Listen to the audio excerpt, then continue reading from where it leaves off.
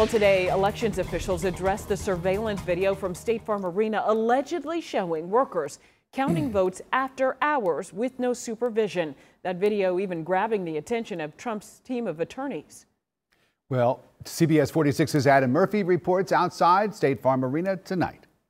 They are going to pull ballots out from underneath a table. One day after the president's legal team presented allegations of fraud to a Senate subcommittee, Fulton County's election director responded. I haven't seen the video yet, but according to my staff, that's just normal. I mean, that's their normal operation. At the center of the controversy is this surveillance video from inside State Farm Arena. Attorney Rudy Giuliani and his legal team say it shows people taking at least 4 boxes of ballots from underneath a table after hours and then counting them with no election supervisors present. We need to all sit down, look at what happened, what actually happened. We'll never be able to fight the internet. We'll never be able to fight Twitter. We'll never be able to fight Facebook.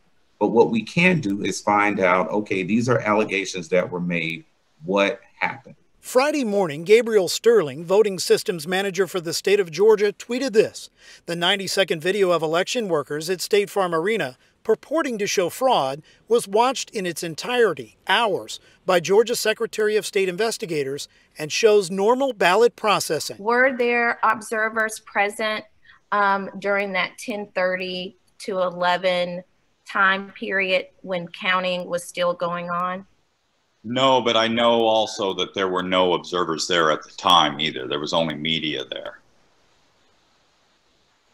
Okay, so there were no observers while there were still counting during that latter part of the evening? No.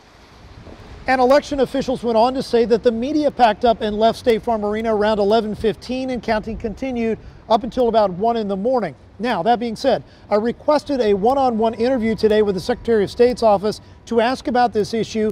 That was not granted, but again, they've made it very clear online that what happened in that video was above board.